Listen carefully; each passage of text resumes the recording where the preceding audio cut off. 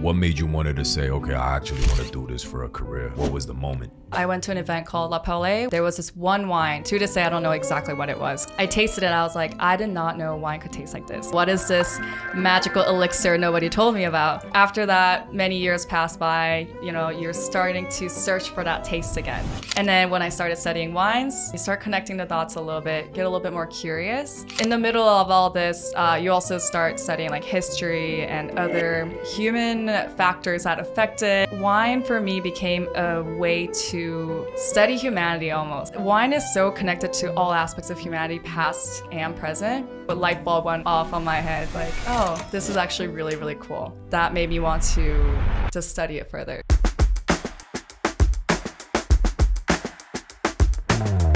I guess just for context on like why we asked you to be on our podcast is because we interview content creators where I wouldn't even say it's an interview. We just have open conversations about the creator economy with content creators. And, you know, while there are a lot of content creators that focus on making content for the sake of making content, we've also highlighted creators that understand the value of creating their own brand to further accelerate or, you know, promote whatever other businesses or ventures that they got going on outside of social media. So for an example would be someone like our friend Mike Nouveau, who's a watch dealer. He gets all of his business through his social media. And you know, I mentioned Andre Mack, who's a very visible somm, and we've had like off-camera conversations with him. But I came across your page, and you are a Korean Mexican by way of American somm based in New York, who's very active on social. And I just thought that was like an interesting combination of identities that I just felt very inclined to link. And coincidentally, this one night that I randomly went to this restaurant called Crown Shy, we went up to the rooftop bar. We were supposed to have a conversation later that week, and she happened to be there. Like, I haven't even met this person in the physical, so she happened to be there. I was like, oh, wow, this is very serendipitous. Now we got a link, right? So this is why I mean, that's the reasoning behind why we wanted to link with you. I mean, why don't we just start with like, but like, who are you? Yeah, tell us who you are. Who am I? Well, it's always kind of hard to explain. I guess a Korean who grew up in Mexico City. And then I came to the States for college, did design for like 7 years. And then I'm a career changer. I've been in wines for about 1.5 years now. And then I started making content in the middle of the transition. And here I am with you guys. It's kind of a crazy turn of events that happened for this to happen, but yeah. Can we dive in a little bit more? Yeah. So how'd you end up in Korea? Were you, like, how early did you immigrate there then? Mexico. Yeah. So how did I end up in Mexico? Yeah. So my parents travel around to like Spanish speaking countries because my dad majored in Spanish, which for his generation was not a common thing. So he got sent to Panama, which is why I was born there. And then he got sent to Mexico for his job. So he worked in like a trading consulting-ish job. So we lived in Mexico for a while. So I did all 1st grade through 12th grade before I moved to the States for college in Boston. Oh, wow. Amazing. Yeah. What language do you dream in? Ooh, good question. Mostly English and I think Korean. And then there would be like, if it's like a really frustrating dream, there would be like Spanish swear words here and there, but definitely mostly English. That's amazing. And so you must be fluent in all three then, right? For the most part, I would say so. But English is definitely my strongest. Although at this point, I feel like I don't speak any languages because I'm not completely fluent in any of them. But yeah, this is very... No, it's perfect. Yeah. So how did you make the transition from, I mean, you told me earlier that you were working as a graphic designer. How did you make that transition into wine? Yeah, so I was always interested in food and drinks. I was like, that was my obsession. That's where all my money went all the time, dining out. And COVID happened, and I feel like a lot of people go through that existential crisis, or multiple, because I got laid off twice during that time. And I started thinking, well, is this what I really want to do? Well, I thought there was job security in like a 9 to 5. Turns out it's really not. So I started brainstorming and just took some wine classes. And that really got me thinking like, wow, this is really cool. This is really fun. So I started taking a sommelier training program, and I passed the exam. And then I got like an offer to become a somme unexpectedly. So I took the job, quit my other job, and that's just how it all just happened one after the other. Felt pretty natural. And then in the middle of studying, I knew like this is something I could obsess over for the rest of my life. So that was like a reassuring thing that I will never get bored of it. So it was just a very natural way of happening. It's crazy. So almost just during the pandemic, other people learned how to make sourdough starters or start cooking on TikTok. You became a somme, right? Pretty much, yeah. That's just like how my career started changing after all. Yeah. That's amazing. And then what's the typical process of becoming a somme? Like, how long does it take? Are there different levels? I remember watching the Netflix documentary a really long time ago about somme, and they were studying for a crazy exam. Is that the same exam that you took? It's the same trajectory. So I'm going through the quartermaster sommeliers, which is one of the ways you could do it. So it's a series of exams you could take from level 1 to like there's intro, certified, advanced, and the master somme, which is what the documentary and movie is based on. And you can take those exams kind of like a credential, but there are so many other somms that I know that I really highly respect that normally they don't even take the exams. So there's not one way to become a somme. Some people just climb up the ladder, become servers, captains, and then somms by just self-studying. And then there's like the W set, which is another program. So there are so many ways you could become a somme, but I just chose to do the training program because I didn't know a lick about wines. I just knew I liked wine. So they kind of handheld me to kind of study and give me a little bit more of like a guideline to what to study. And then the one that you chose, the path that you chose, is that the, like even in culinary, we do a lot of food content. There's CIA, there's Cordon Bleu, there's a lot of different programs. Is the program that you went through the one that is like the most widely recognized or certified? You know what I mean? I would say so, yeah. Okay. And then the course itself is recognized by the Court of Master Sommeliers. So they kind of approve it. And then you don't have to take that course, but you can also take the exam. But I chose to take the course. So one of the theses that we have around, especially for creators, right? I think creators are in their own right. Their creators are connected to their own communities, right? So in the past, someone that wanted to build a community would have to go through the credentialing of working somewhere, going to a certain school, or going through a certain program. They'd have to go through that. But now with social media and the ability to, connect and build community right away, you're able to bypass a lot of that, right? So things like school, for example, I have 3 young kids. I always think school is becoming less and less important if they want to, get a job in, fill in the blank industry, right? Do you see that happening also in the somme space? I mean, it's kind of evident by the fact that you started during the pandemic and now are a somme with your own community, but like do you find that to be true in that space? I would say so. I think it's true in so many spaces now because of the amount of information that's available so widely and freely, no matter what the niche is. So definitely. And I feel like I know enough people whose hobby is just, enjoying fine wines. They know so much more than me because they just drank more and they've had more experiences and exposure to these. So yeah, definitely. I feel like that education, like formal educational format doesn't really matter anymore. I mean, I would imagine that the traditional legacy and the folks that sort of are at the top or have been around for a long time, they're probably hating on that new class, right? I could totally see that. Yeah. Is that true? I won't comment on that too much, but I'm sure there is a group of people who kind of feel like, oh, I went through all this. You should too, to get the credentials that I worked so hard to build, which I understand. So I'm sure there's that group of people. But I think for the most part, the wine community is just so welcoming and warm. So I feel like there's both sides to that. Yeah, I mean, considering that you're getting drunk, I hope people are welcoming, not belligerent.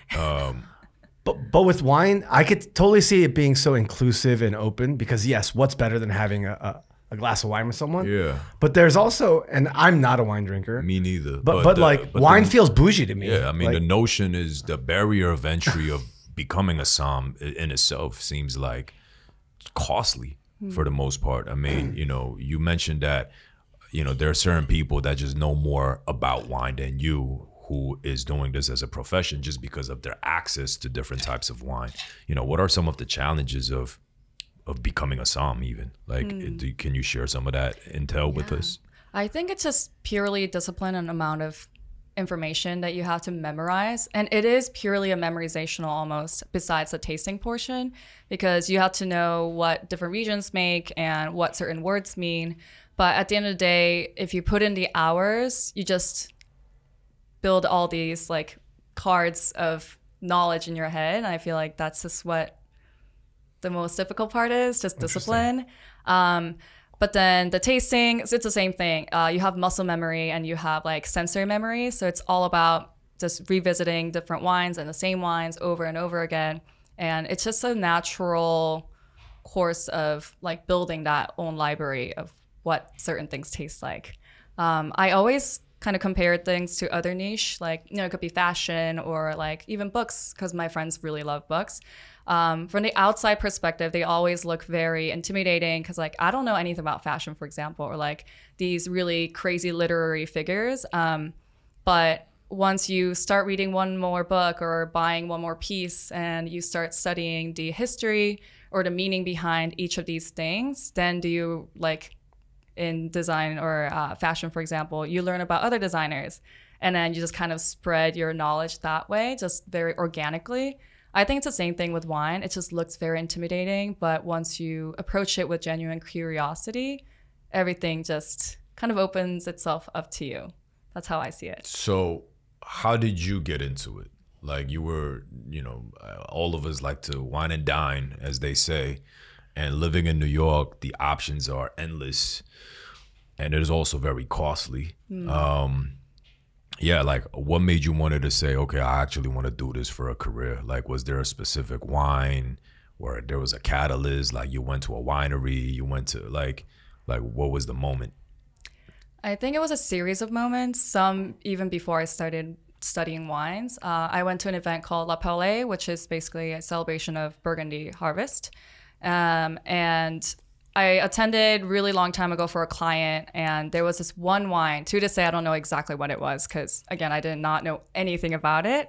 I took a sip of that. It was definitely a white Burgundy because it was a Burgundy festival. I tasted it. I was like, I did not know wine could taste like this. This is incredible. What is this magical elixir nobody told me about? And after that, many years passed by, you know, you're starting to search for that taste again, that experience.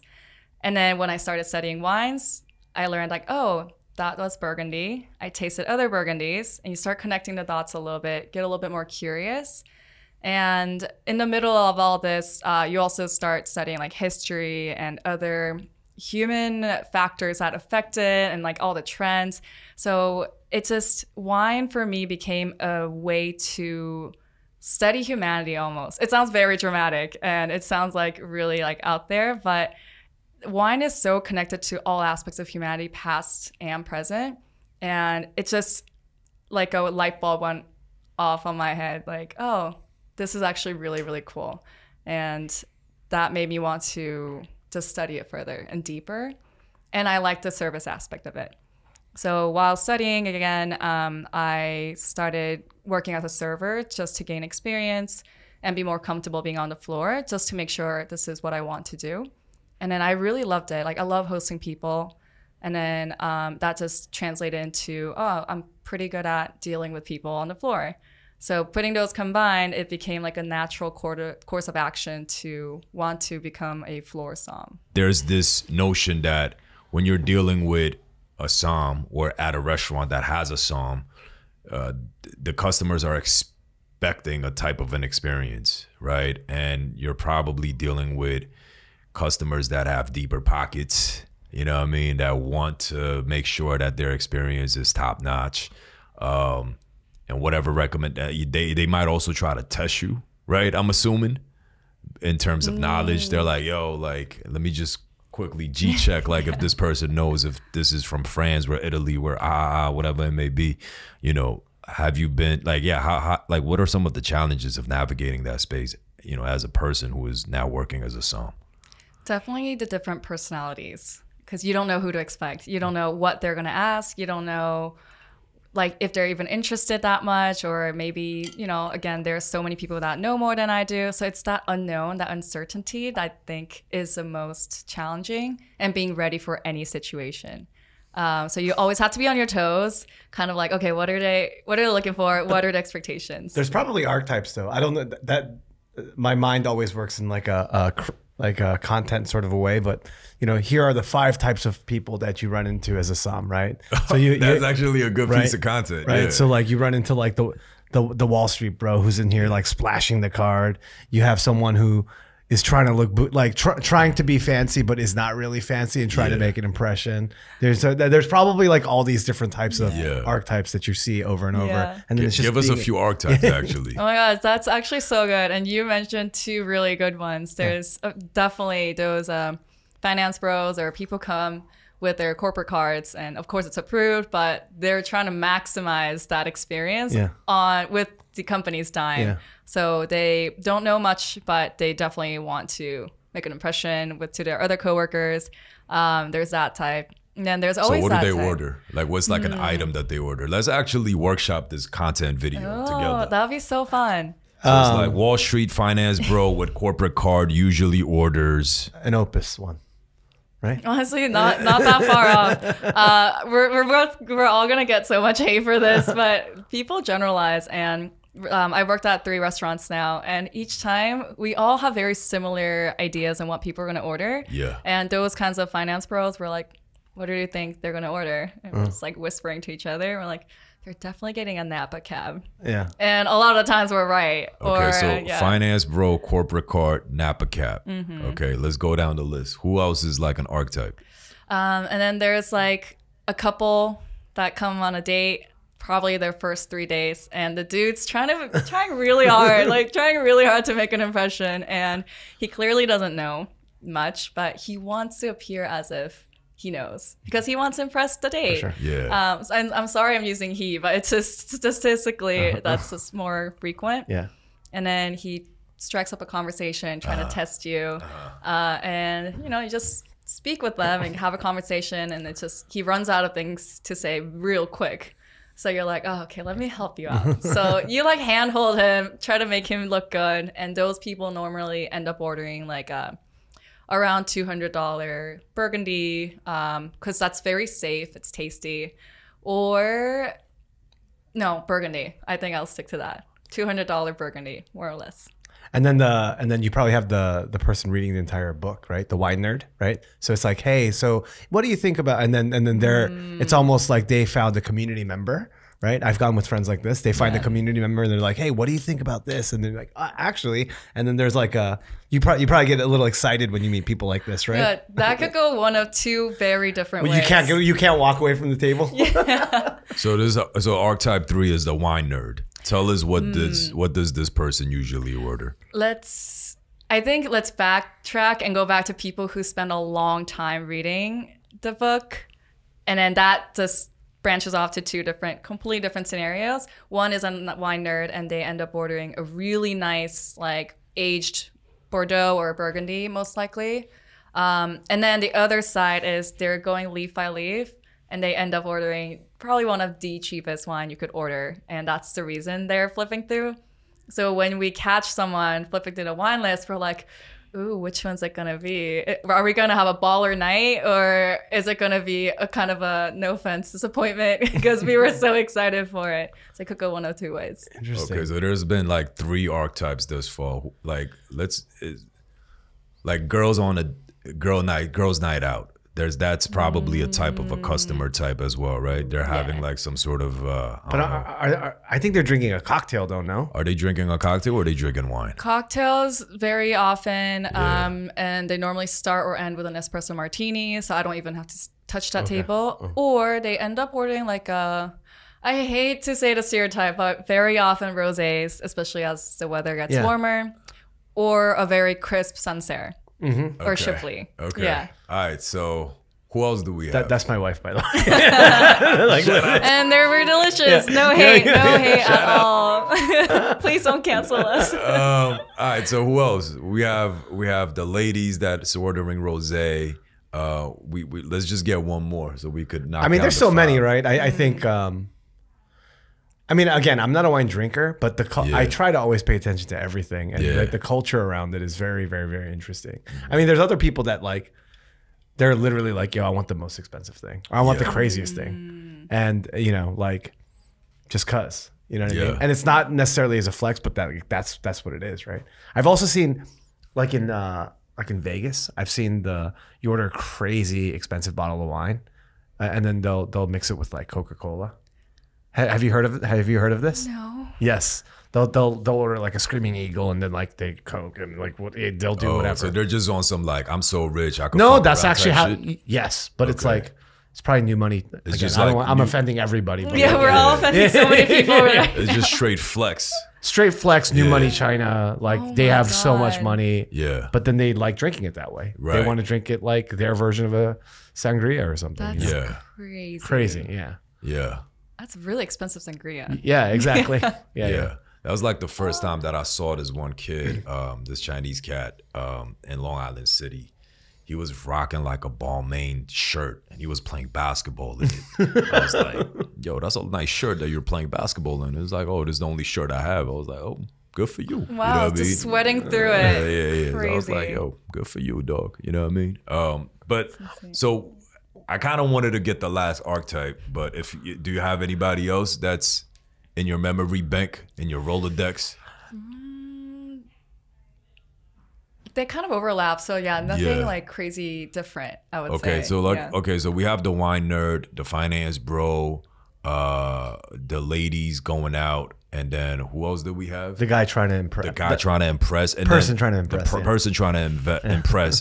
Why don't we get like a hipster, like a Brooklyn, Bushwick, borderline Ridgewood hipster? Doesn't have the same pocket as the finance bro. Is not trying to impress, not necessarily the archetype wine nerd, but they're on all the Reddit threads and shit. You know what I mean? How is that different from the wine nerd though? I think it's a little bit, because when I envision a wine nerd, I'm thinking somebody a little bit older, or maybe an older person with more financial stability. They've traveled, they go to Italy every summer. You know what I mean? Like that person. When that person pulls up, like they're probably trying to test you, no? Sometimes, or like even if they're our age, like 30s, 40s, they're in tech, so they have the deeper pocket, but they have the means, so they have tried so many different wines, and therefore they're wine nerds. They're also in the same category. Right. But that wine nerd is different than like, I can't afford to do that, but so I only know about it just through like me doing extensive research and following Andre Mack on YouTube. Yeah, I think those hipster bros tend to be natural wine Yes. fans. Yes. So see, yes. there we go. That's the 5 archetype right there. That is a natural wine. Yeah, that's Yeah, the they natural wine love kid. natural Yes. wine. Yes. Yes. Koreans are obsessed with natural wine right there. Really? They've been the past for like 5 years, right? Again, it depends on like they either that's want true. like a Chateau Lafite because that's what they know, or they want natural wine because they're rocking like, you know, whatever you wear. Yeah, exactly. You know what I mean? Exactly. And they just know. Yeah. They go to record bars. Yeah, they You go know, to record bars. Yep. They go to a record bar, right? Yeah. And they're drinking craft beer as well. Yep. Right? Oh, absolutely. Yeah. And Japanese whiskey, that's on the cheaper end. You know what I mean? But wine's so expensive in Korea. Like, I don't know how people can drink wine. Yeah. It's insane. Yeah. I could never. I guess going on the utility side of it, I do want to ask you about the day-to-day of being a somm, but like from a utility standpoint, what's like a grail wine for you? Wow. Actually, let's hold that thought. We want to bring in the food because it is creators' lunch at the end of the day. How is it so far? Like the combo? Pretty good. Yeah, it flows. I was really nervous that I would be super awkward. No, which I still am a little awkward, not but No, don't feel okay. awkward. But yeah, this is kind of like what we do. We try to have conversations around how we could be helpful with everything. So, I mean, you're super active on social. What made you want to be like, okay, like I actually want to tell the people about my journey as a somm? And Yeah, I did not intend on creating any content. I did not know it would be like this. So back when I was still working in design, my boss kind of forced me to try out TikTok because I worked for like a more younger demographic brand back then. And he was like, you have to get familiar with TikTok. Go do it. And I was like, oh, okay, fine. And I was studying for like some exams back then. So I thought, okay, if I'm going to create content and just test things out, might as well just teach people things that I'm trying to memorize and study because it's good for your memory retention. And then I just posted a couple things and one of them just blew up. And that was like my first mini viral thing, was like 200K. And I was like, holy crap, this is crazy. What was it? It was about Scotch. Like I love Scotch and I was just like teaching people about the differences between like what Scotch is and how it's made versus other whiskeys. And people really liked it. So that was the start. And I was like, okay, this is really cool. And then started making more and more. can you tell us a little bit more about the video? Like, was there a story arc? Like, were you just explaining things? What was it about? And how strategic was it? Did you know that it had a chance, or it completely caught you off guard? Very surprised, very surprised. Did not expect it at all. I never really have a plan. I just do whatever the heck I want. I think I do have the luxury of doing that because it's not my full-time job. So I post whenever I feel like it, and it was just one of those things. I just started explaining, and then I guess people really like Scotch, and it's just the algorithm kind of, made it blow up. So this is before you were even a somm. This was before, This is when way you were before. still a designer, yeah. Yeah, Wow. way before. What kind of design were you doing? I was doing graphic design, so it was more like digital. Everything was digital, so it was like more leaning towards digital and social media. Okay. So I was very familiar with like the format and like editing for this platform in general and social media. So I think that definitely helped to see what people might look for eventually. Yeah. How has social media helped you with your this newfound career? I think it's probably the other way around, where my career helps the content creation, just because people are interested in seeing, oh, this is an industry people don't really share their day-to-day as much compared to other kind of industries. Are there other content creators in the wine space that are very active with like vlogs and the type of stuff that you make? I think not in the format that I do. There's a lot of wine creators, but they do like more snippets of Wine 101 content. And there's a lot out there. And then there's a couple others. They don't really do day-to-day, but they do more community or just like educational videos. So how would you classify the content you make, and how's it different? Yeah. I think I started weaving in a lot more personal day-to-day things in addition to educational. So I think it's more of a holistic view of what I do and how I live, as opposed to just wine education or just some day in the life content. So I think I started trying to build a personal brand around who I am as opposed to just what I do, if that makes sense. Oh, totally. Yeah. And how much of that is informed by like your, what informs that is a better question.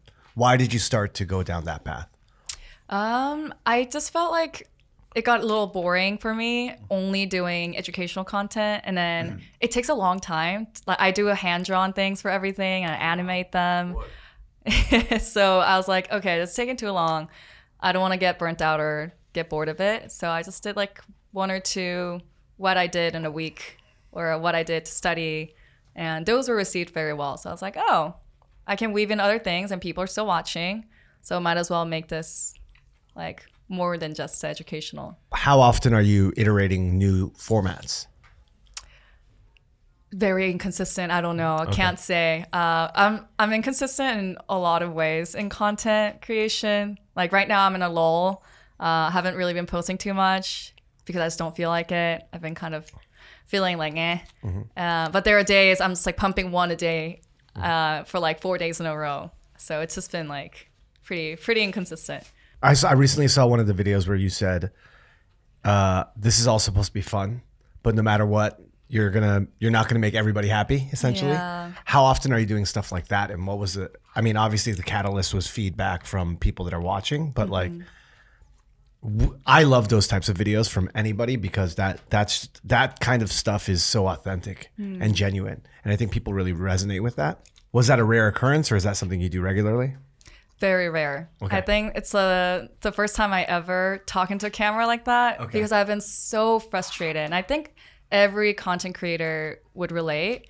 Like, yes, we try to ignore trolls as much as we can, but if you're having a particularly bad week, particularly bad day, and it's always like that last drop that sets it off, I think it was like one of those days. And I was like so mad and so upset that I just posted that video just to vent. And it got received really well, surprisingly. I thought I would get some more hate, but people were so encouraging. They were just trying to make me feel better. So yeah, it's like a little reassurance that community really shows up, and that was really cool. What ways are you trying to engage with your community? Do you do events regularly? I try. So on my days off, like I try to do once a month, whether it's like a dinner. So I did a series of pop-ups with some industry friends recently, once a month.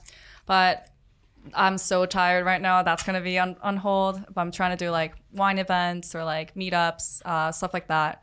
Just because I think people just want to be a part of the community. I think it'd be really cool to meet them in person. And when you meet them, who are they? Like, what's your audience look like? So according to social media, like when you see the analytics, most of my audience is like, I would say 65% women around my age. So I think they definitely kind of see something that they resonate with. So that's like the big chunk. And in the events that I've hosted so far, pretty similar in that age group. There's a couple people from the industry that I know who show up sometimes, but I would say that's like the demographic. It's like the same. You like food, you like community, you like wine, and you're open to meeting new people. That's like the biggest common denominator. Have you ever thought about becoming a full-time content creator? Surrounding the concept of wine, you know, because I guess a question for me would be like, what is the career trajectory usually of a somm?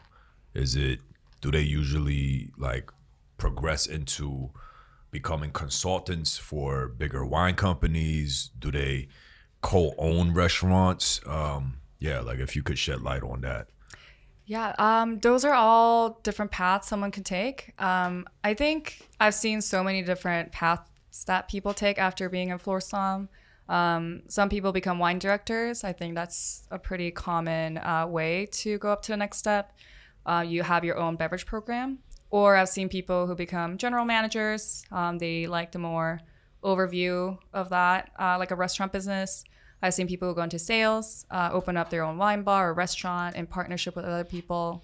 Some people go into journalism. So I feel like there's so many ways you could choose to go.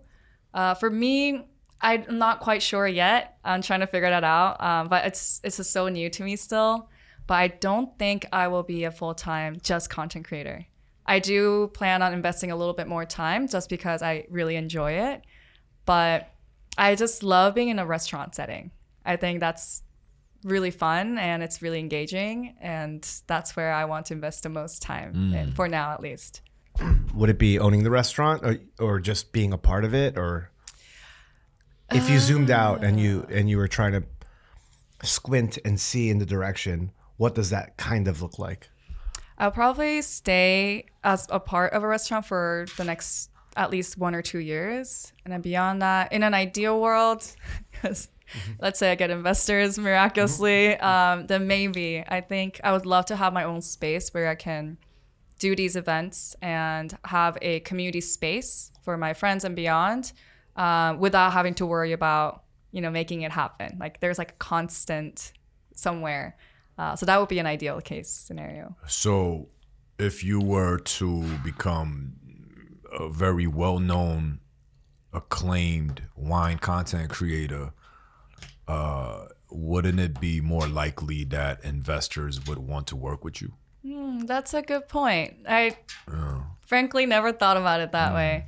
But I think part of me is also scared just because I don't know how flaky people can be, because people on the internet can be very flaky and they can change their mind quite easily. You're talking about your community? Not my community specifically, but just like in general. Yeah. So if I were to base my investors and kind of funding or something with the use of social media, I don't know if that would be as stable as, I don't know, having like a personal connection through other restaurants. I don't know, but I have no idea how it works. Yeah. You know, tying back to the day that we met. So I first got acquainted with Chef Jamal James Kent through social media. And that was actually the first day that I met him. Wow. And it was through another friend. Shout out to Jerry, who hosted the dinner at Crown Shy. And I had no idea that Daniel Hum and the EMP team were gonna be there that day. Like Jerry just told me, yo, pull up. And I was like, oh shit. Like, you know, like you got like some of the top guys in New York food just happened to be in the same cipher that day. And, you know, I don't know shit about food. Like I know what I like. I know the restaurants that we highlight and we want to champion them in the best ways that we can. But it was through TikTok videos that I had these guys who are, you know, A-level Michelin star winning, top of the line chefs checking in with me. You know what I mean? It wasn't like I spent 20 years in the kitchen and, you know, I have nothing but respect for people that came up that way as well.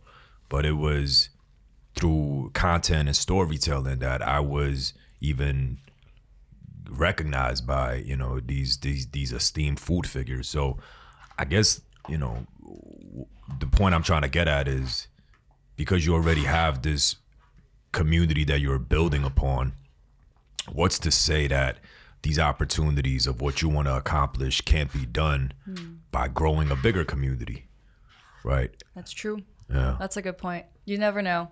And you never know who you're going to get connected with. And I think that's the beauty of this whole social media. Yeah, if anything, like just from this experience of us working on Righteous Eats and, you know, my personal Jakey Cho channel and just social media in general, like now that we've done it for 3 years, going into 3 years, what initially was a you never know what opportunities are going to come, it became like, no, actually, you know exactly what opportunities are going to come. Wow. Wait, can you give me an example? Yeah, I mean, do you want to share some examples of some, you know, it's going to happen? All of our partnerships, you know, we knew that we would have politicians in the DM. We knew that we would have financial companies. We knew that there would be consumer brands. We knew that there would be a high end and a low end, fine dining and a everyday accessible dining, all coming together. We knew that, you know, it wouldn't just be people that look a certain kind of way or spend a certain amount of money. We knew like all of it. Yeah, for sure. It was very not planned, but it was definitely like in the vision, right? And I think to the bigger point, and the reason why we're doing this is like social media isn't a nice to have. It used to be. It's a must, right? So when you're building any sort of product today, your value is your distribution. And whether you're opening a new restaurant, a marketing agency, a sports team, at the end of the day, your brand and what that brand can do in terms of distribution, like that's everything. And a long time ago, that distribution used to be owned and controlled by what city you're in, where your actual thing was, what end cap you got in a certain store. But all of that is breaking down because if you have enough of a connection to your community, then you might be on the bottom shelf in the very back, and people are still going to go out and find it. True. Right? Yeah. Or they might not even need you to be inside of a big retailer, because they'll just buy it online and it'll get shipped to you. True. That's a Right. good point. Yeah. So, I mean, that's the thing that we always talk about. It's like, you know, the reality is, yeah, you could spend 20, 30 years being a master somm, have all the credentials, do your thing, and then there could be an 18-year-old who grew up on this, does all the studying, does all of that, builds a community, and has much more much more of a community, and has much more of an impact. The other thing about wine is wine feels very old. Obviously, you have to be a certain age to drink it. Like, you have to be a certain age to drink alcohol. But it's also another thing where, like, if they can't connect to younger audiences, I mean, I read all the studies about, like, younger people just don't drink as much as we used to drink. Right? They don't, right? They're taking edibles. They also don't want to work as much. That's definitely a fact. You know, like, we tell our guys, like, yo, we'll pay you more. And it's like, nah, but still, like, it's just that quota that I just want to hit. I'm like, all right, you know. So it's just a different perspective. And again, this is all stuff that I don't knock, because, yo, like, it's progress. It's evolution. Yeah, maybe you do need to have, like, work-life balance and take yoga classes and meditate and, you know, drink less. You know what I mean? Because, yo, look at the way that we turned out. Fucked up. You know what I mean? So I get it. You know what I mean? So, yeah, to Brian's point, you know, one thing that we emphasize constantly is just the importance of community. And, I mean, even you having a clapback and the community coming to your defense, be like, yo, fuck the haters, like, we got you. That probably wouldn't have existed if you didn't have 60,000 or more followers on Instagram. That's totally true. Right? And yeah. the support is probably coming from people you never met in real life. Never. Exactly. Yeah. Yeah. And it's pretty crazy to think there's that bond we have through internet. It's nothing, right? And I've never met them. They've never met me. And there's still that connection is pretty crazy. It's really, really insane. And that you get to control that I mean, yeah, sure. We don't own Meta. We don't own TikTok. We don't own YouTube. But the fact that you're able to, these people could slide in your DMs and actually have a conversation if you're willing to. I mean, we didn't have that. I mean, I didn't have that, you know, at least when I was like 15.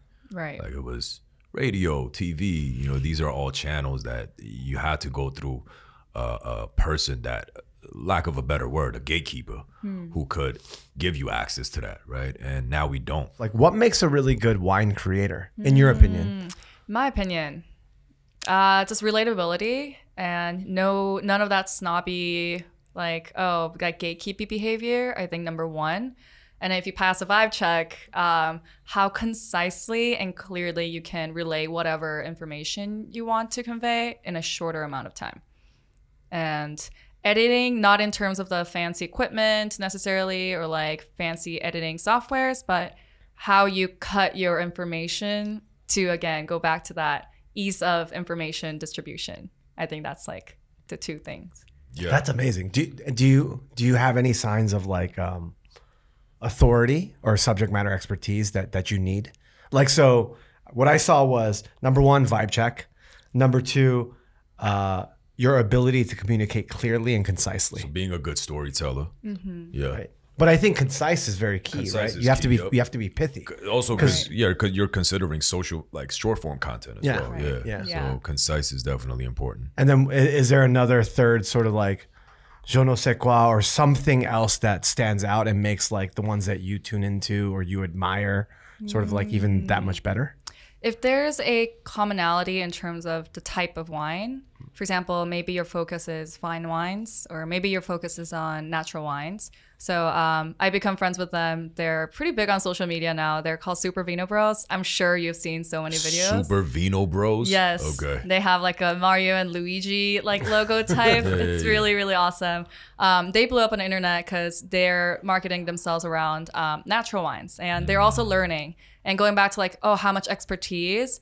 I think it just goes back to the authenticity of the content you're trying to create. Yeah. Because they're like, you know what?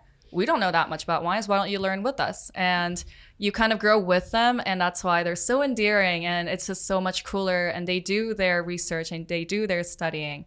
but they do it in a format that's just so approachable and just so genuine. So I feel like that's why they're so successful too. Amazing. For sure. Yeah, they're not trying to act like they're subject matter experts. You know, they're willing to be vulnerable and say shit that they don't know. Right. And admit to it. 100%. And that fact. Okay, that part. So as someone that makes content, what are your biggest challenges? Are there any ways that we can help? Or any things that, you know, we're around creators all the time. We make content on multiple channels every single day. Are there any things that you're curious about or any ways in which we can help? Oh man, I think just in times of uncertainty, or like you need a little bit of validation, or just like even like the fact that people can relate whenever like something, I don't know, annoying or weird or sad happens. I feel like having that community in itself is really awesome.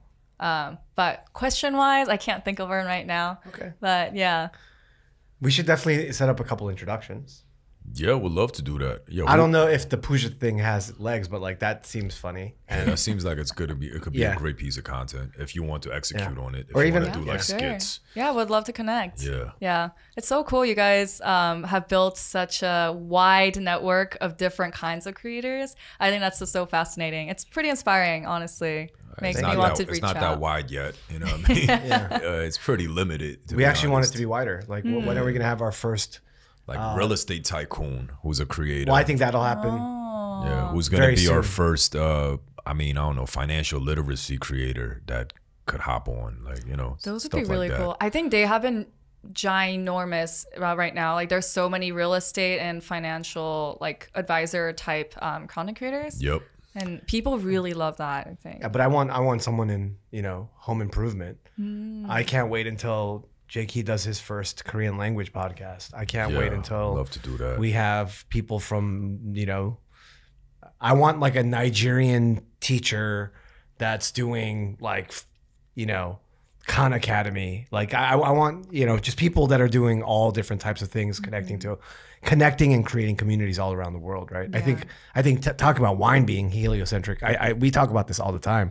You know, social media, content, pop culture. We think, especially we Americans, think that we're at the center of it all, but more people watch YouTube in India every single day than the entire population of the United States, right? So that's how small we are. Yeah. Right? So we always try to have that view. So thank you for saying that our network is wide, but I think as far as our aspirations, we hope it can be even wider. Yeah. Is there like a #1 bucket list creator you want to work with next, or in? There's a lot. Elon Musk. Wow. I mean, everybody. And by the way, don't take this as bad, but I would want to talk to Donald Trump, right? I want Elon Musk, Donald Trump, Ray Dalio, you know, Bernie Sanders. He's about to be a creator. He is a creator. Yeah. You know what I mean? He's starting his podcast. I would love to talk to Obama. Yeah. You know what I mean? He's an influencer now. You know what I'm saying? So we had a really great one the other day. We were talking about how Charlie Munger just passed away and Warren Buffett. And we're like, you know, yeah, Warren Buffett's a creator. His annual newsletter that he writes, his annual shareholder statement, that's a Substack post. Yeah. And then I love what you said, right? An investors meeting where the gathering that he hosts in Omaha once a year is like the biggest IRL event. That's so true. Yeah, it's the biggest IRL event. Yeah. I mean, shit is ill. You know what I mean? You have people flying into Omaha for no other reason than to check in with Warren and the squad. You know what I mean? So it's that's so funny. I mean, there's a lot of stuff like that people, you know, people trip out on. I would love to get like religious folks on. Yeah. Right. I want to talk to the Dalai Lama. You know what I mean? Yeah. Well, or I want to talk to Joel Osteen. I want to talk to whoever, right? Yeah. Because I mean, for us, the Omaha, like Berkshire Hathaway shareholder meeting is an IRL. I laughed. The other thing that's like that is like, you know, we always say this again, and I'm gonna say it over and over and again. It's like when we say creator, community, serve, utility, you know, K-pop idols, you know, someone is a cult of personality. All of these things, they're not just terms that you throw out. It's because for the people that are in those communities, it actually is a religion, right? So like people don't like hearing that, especially if you're very pious or very religious, whatever you are. But it's true. Like when you take a step back, you wearing a cross or a Star of David, that's merch. That's you wearing a PewDiePie t-shirt. You know what I'm saying? You're signaling to the world that that's what you are, right? Yeah. I'm a Buddhist, and this is merch. This is my merch. That's merch, right? Yeah, this is And guess what? If I really love, I love the Mets, and instead of having a Star of David or a cross, I have the Mets logo on my neck. for sure. Yeah, And if you subscribe to someone's Patreon, that's tithing, right? If you, so that's why we think it's so important. And before, you used to be limited by where and how you could, belong to these communities.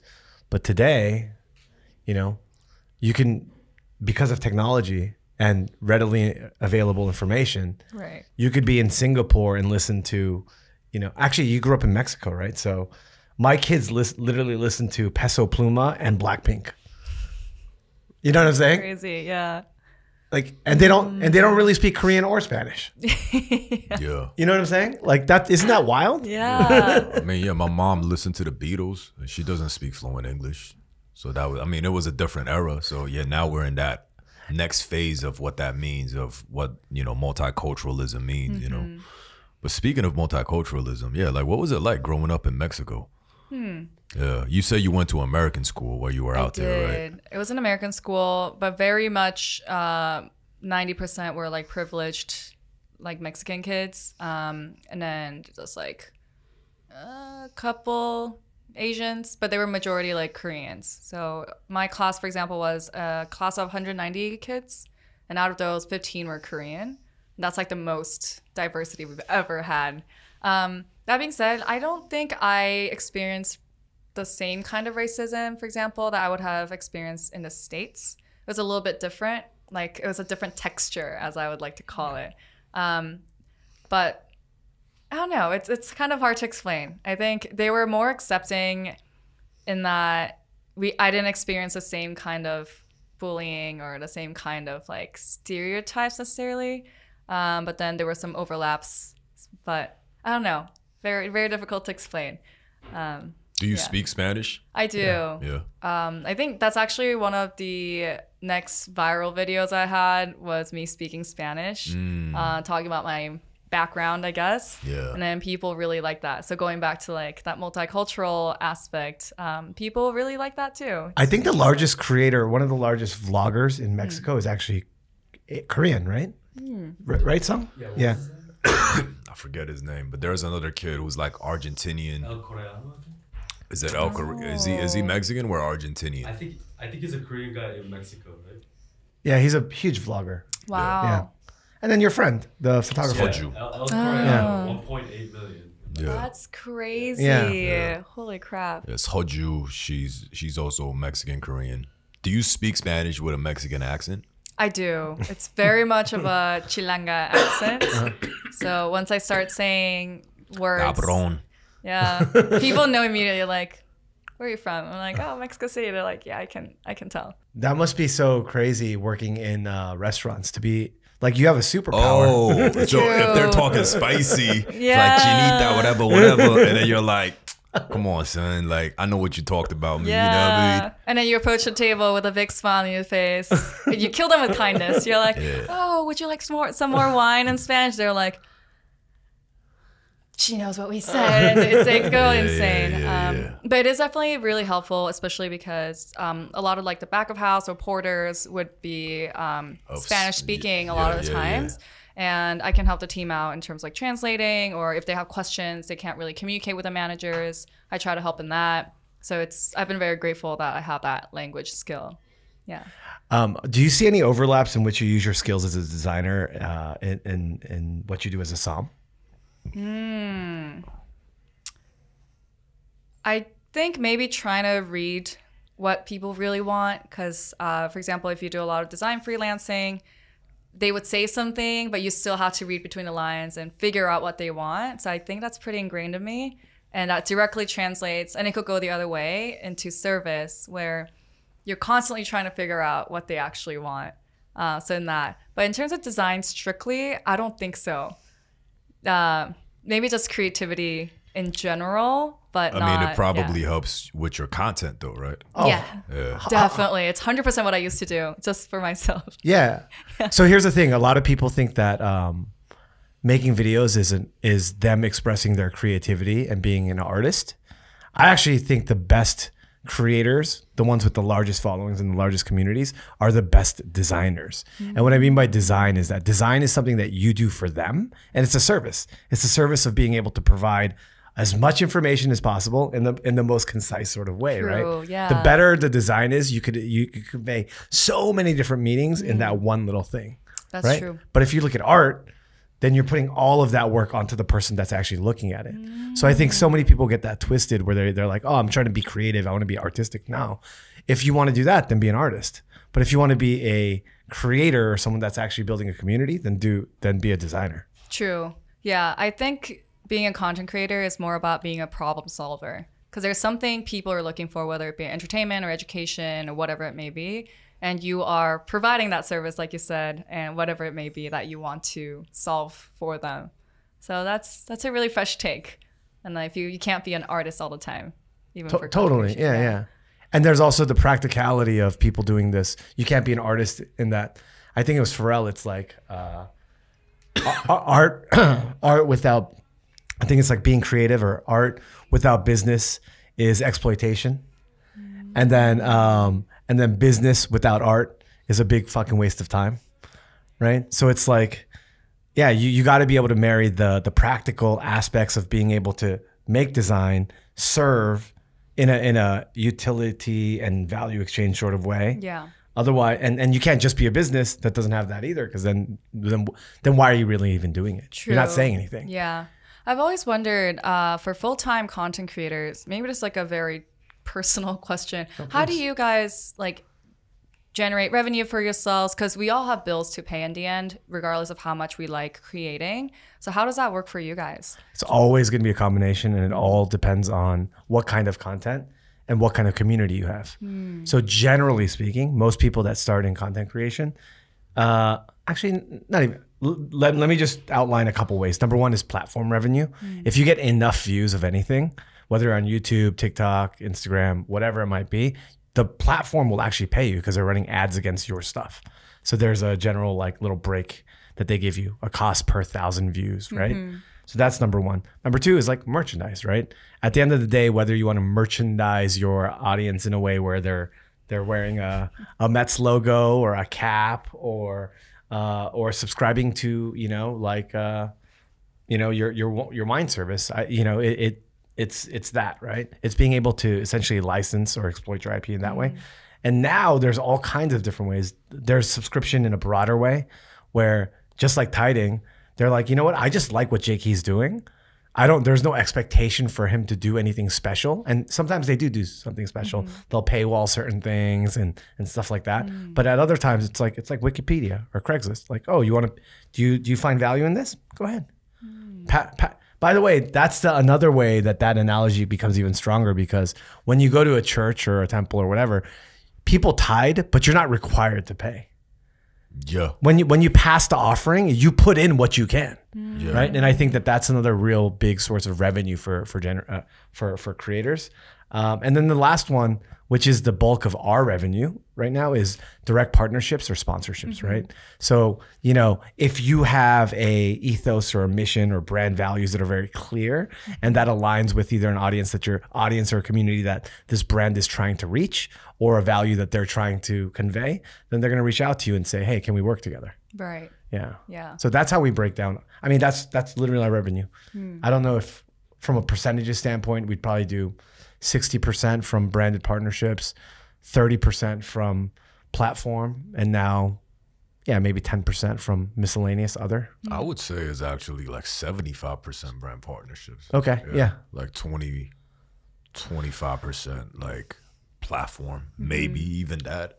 And then like events. Yeah, events and all of that. But yeah, majority of it is just brand partnerships. Yeah. But then by the way, and this is an important nuance, but that's because our audience is basically us. In our community is us in age and demographic. Yeah. But if you look at like a lot of these YouTubers, their audiences might be 20 times as big as ours, but they make but then they could also sell like $50 million worth of Hot Topic t-shirts. Right. Or they might have like 5 times more audience than us, but because of the nature of the content that they create is probably not the most brand friendly, they might not be able to monetize at all. I see. So it really depends on, again, it's purpose. Like, what do you want to go after? And if you're going after it as an art project, then yeah, sure. Like, don't expect it to be a design service, or don't expect it to be a business. Have you done any brand deals? A few. Actually posting one tomorrow. But yeah, trying to be picky about what I accept, because I'm sure you guys have a lot of like inbound, like love calls. But I think similar, there's like a lot of random ones, a lot of things I don't really believe in. So can you share one that you've done that you're proud of? Wine related, for sure. So for example, one of my first ones was Coravan, which is like a gadget that pumps air in so you don't have to open a bottle of wine.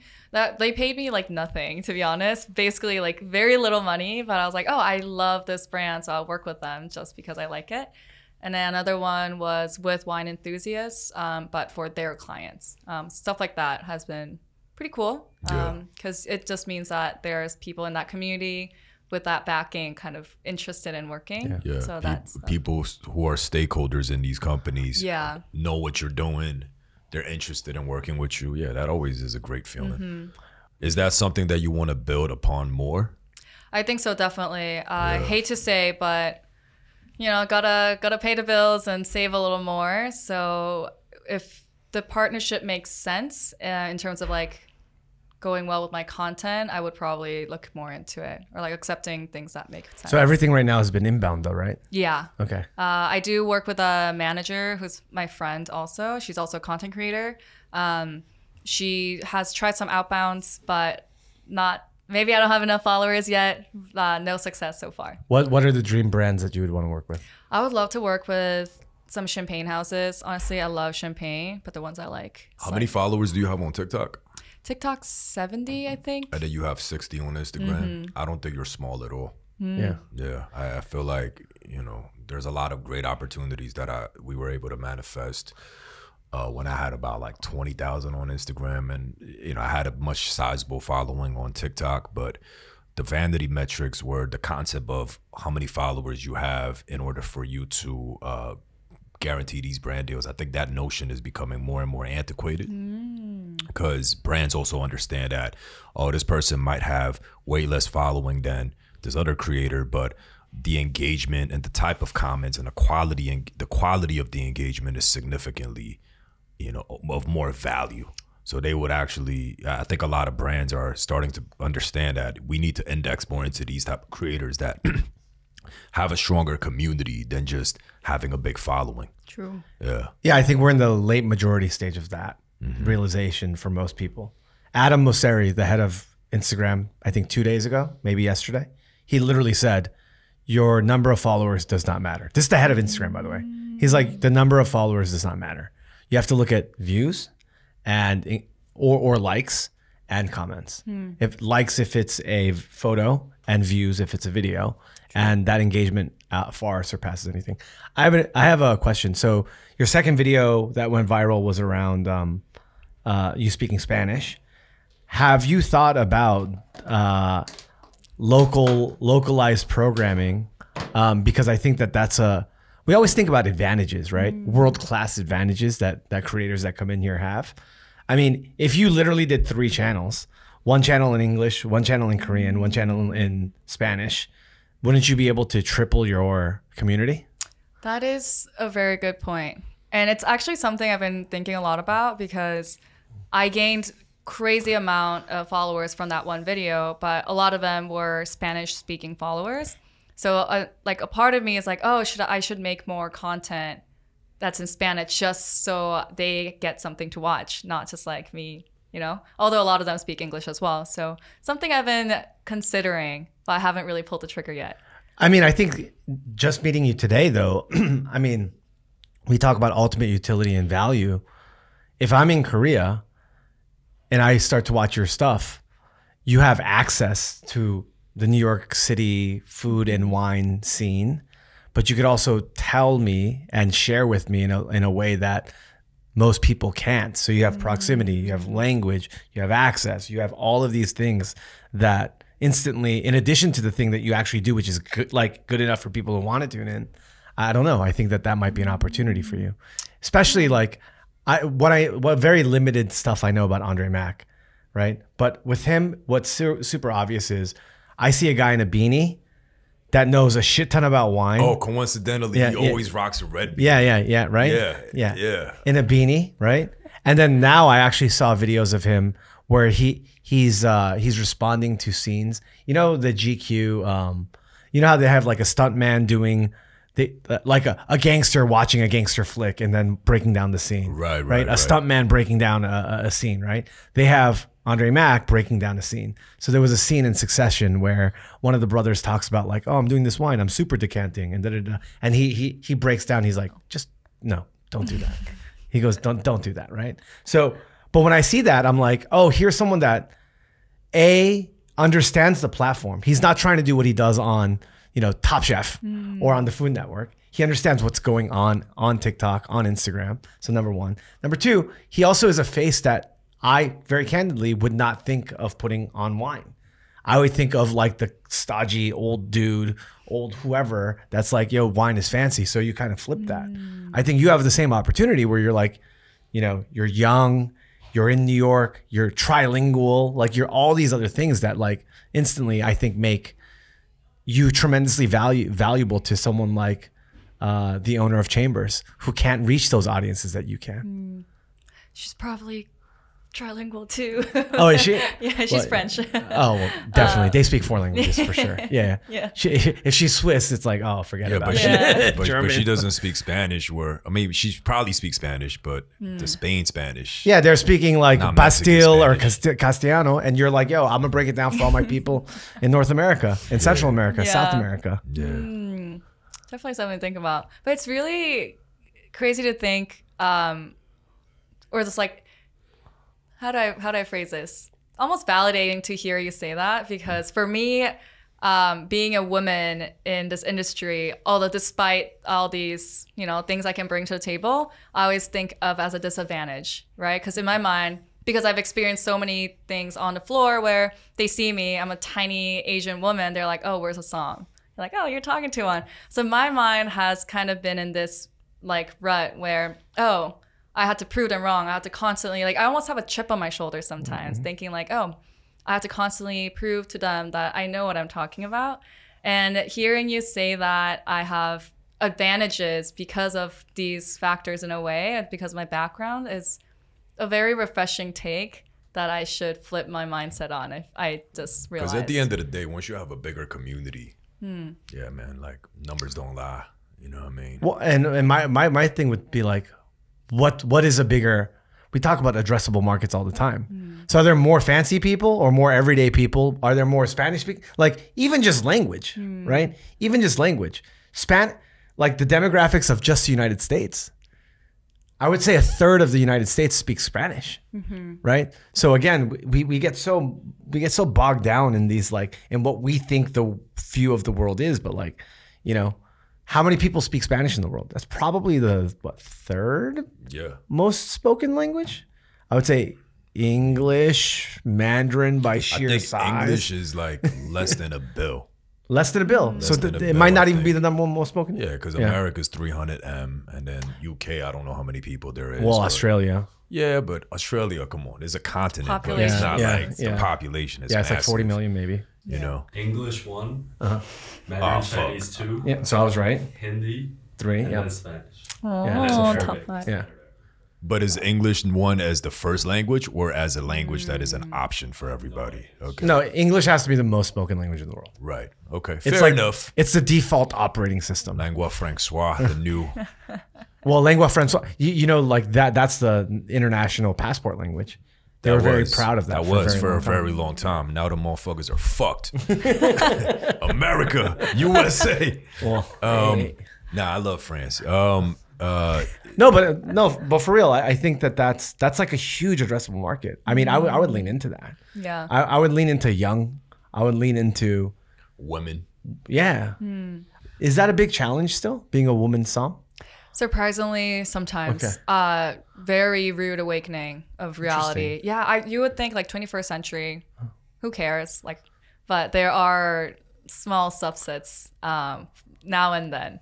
Being able to redefine and show that, like, you know, it can be something else. And again, you have that world-class advantage in fluency. Yeah, I mean, by no means we're saying, oh, you got a bigger following, so like you're better or hotter, or you're, you know what you're talking about more. That's not what we're indicating at all. What I am saying, though, I want to be clear, is I think you could provide more utility to more people. What I could, so surmise that into, you probably have more impact to a wider audience. That's what we're saying. Right. Yeah, by no means we're saying that you are, more sophisticated. Yeah, you have more knowledge than some of these people who's been in the industry for so much long. longer. Yeah, so it's just that, because like I had this conversation with some acclaimed chefs as well. Like, when TikTok started popping off, there was a whole string of TikTok cooks that were, getting restaurant deals and, book deals, and many of them, I don't even know what they're up to anymore, but traditional cooks and chefs obviously felt a certain way about it. You know what I mean? And out of that batch of creators that, some of them have transcended into becoming more than a TikTok cook, and they now have their own brick and mortar restaurants, and they're doing their own thing. And I think, whenever there's anything that's new, the automatic reaction is, that ain't real hip hop. You know what I mean? Like, that ain't real. And I think it's better to be more embracive and just understand what the opportunities are than trying to lock it, trying to suppress that. Yeah. Has anyone called you a TikTok somm? I've heard it a couple times. Even when they run into me at the restaurant, like occasionally people recognize me, and then they would be like, "Oh my God!" They turn to their friend and be like, "That's a TikTok somm." I'm like, "Hi, hello. I'm also a real somm. Like, I work here." So definitely. I'm the TikTok guy. Yeah. I'm that's what I'm saying. TikTok food guy. Yeah.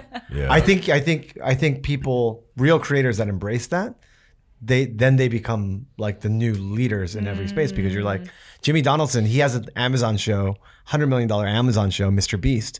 But he's like, I'm a YouTuber, and all I want to be is a YouTuber. Wow. Right. So it's like, I'm the TikTok somm. I am. And by the way, which content do you watch? The one in Korean, the one in English, the one in Spanish. It's like I can appeal and connect with so many more folks. You know? Anyway. So can you actually recommend some wine for us? Yeah. Let's go by occasion. Yeah. Right? Okay, so why don't you start it off? So Jake, he just celebrated a birthday, and we're gonna go out tonight, actually. So, what's a good 4 wine sort of pairing, I guess, for the night?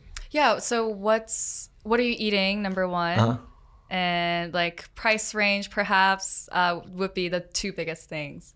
Okay, price range. I guess we did okay these few months, so like 250. Okay, per bottle. Per bottle, or total. 200 per bottle, maybe 100 per bottle. Let's start with 100 per bottle. Well, so actually, can we break that down? Actually, break it down for our audience. So I think there's like, do they still have $2 chuck? They probably do, right? The Trader Joe $2. Probably. Okay, so the way I think of wine, I think of it as like, okay, I want a $20 bottle. Yeah. I want a $50 bottle. I want a $100 bottle. And then a $200 bottle. I mean, but are you looking at that from a restaurant with the markup, or are you looking at it from? No, this is me going to Total Wine. Okay, like Bevmo, right? Okay. Right? Is that even the? And then after 200, I'm like, then it's whatever. Like, gotta be a big occasion. Yeah. Is that right? Like, I'm sure the industry actually has segments for this. There has to be a segment around like the $20 bottle or the $50 bottle. Is there? Not officially, but yeah, I could. Okay. I think there's a couple people like have in the back pocket for those. But yeah, if it's like list price, I don't know. If you're celebrating, if it's something remotely celebratory, or even if it's not, I love sparkling wine in general. So I would go like a Cremant for like a lower price range, like Cremant de Loire. I love like a sparkling Chenin, delicious, not that pricey for like the lower And there's expensive ones, but something like that. Or of course, champagne. Depends on what you like, but you know, there's a lot that's very, I think, not too crazy out there. Like Tarlant, even that is like probably 150 on the list, I think, depending on the cuvee. So that'd be really cool, really delicious champagne.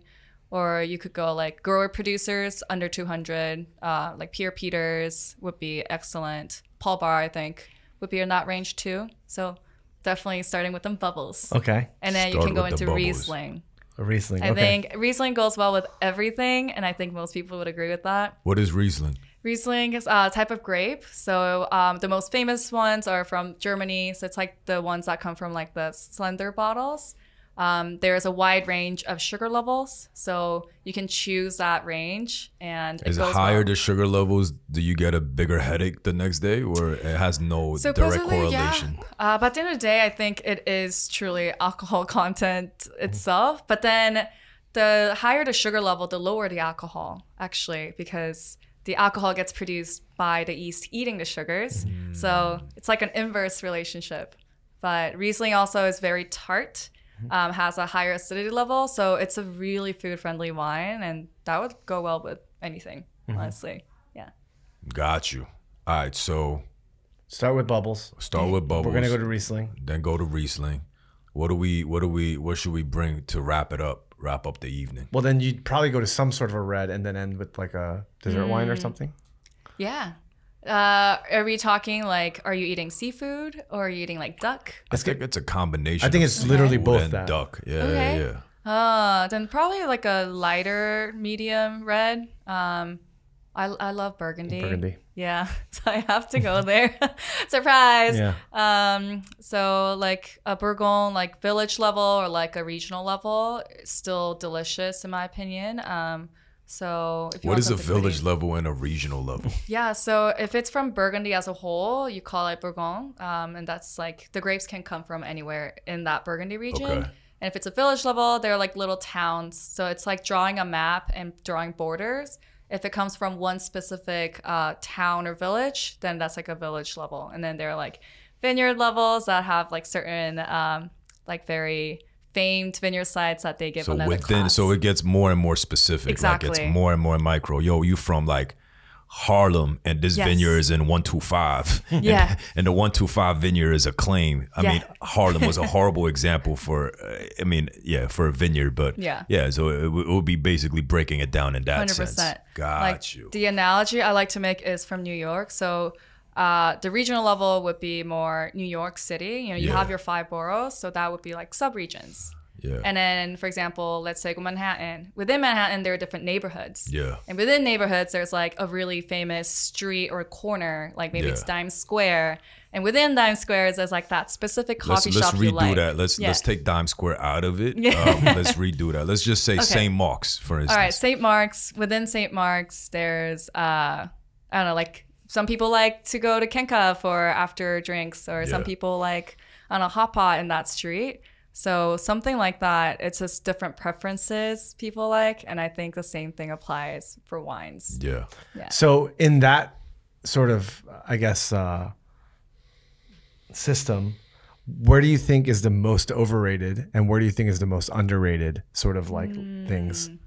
Ooh, that's really hard. Hot take, and this episode's gonna get a lot of comments. But I do feel like after a certain price point, considering not everyone's made out of money in this world, after a certain price point, everything is overrated, in my opinion. Unless you can truly afford those wines and dish out $10,000 to $20,000, beyond a certain point, no wine's ever gonna measure up. What's that point? Oof. Oh, God. Don't cancel me. Even DRC, I feel, which is one of the most venerated producers, like after... Like some of these can cost tens of thousands of dollars, right? And auctions, and they're insane. Can you really, really justify that price point? It doesn't even have to be just DRC. It could be anything else. I personally don't know if I can strongly agree, just because a lot of these markups and auctions are, again, after a certain point, just hype. and branding almost.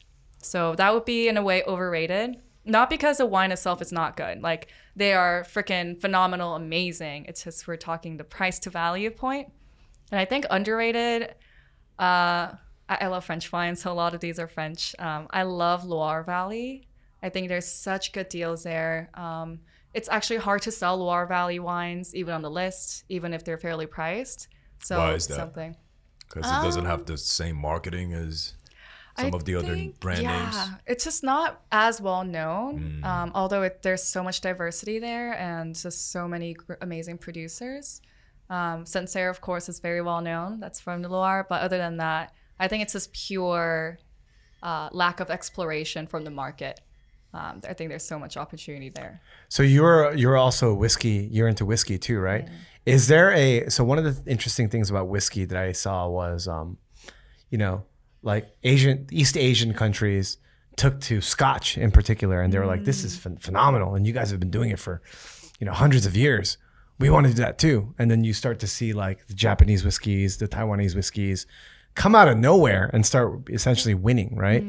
Are there versions of that in the wine world?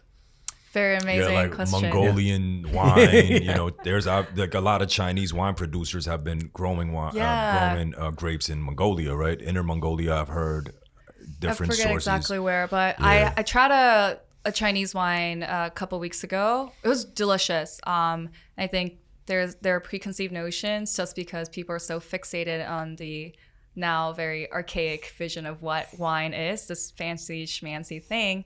So Chinese wines apparently are very up and coming, and Japanese wines have been blowing up. Very hard to get, very allocated, and they're just, the craftsmanship I feel is just very insane. It's incredible, and I've only tried like one or two ever, but people are turning to that Asian winemaking too. Yeah, I really appreciate you bringing me on. This is super fun. I thought it would be like really awkward. No. This is great. No, thank you for coming on.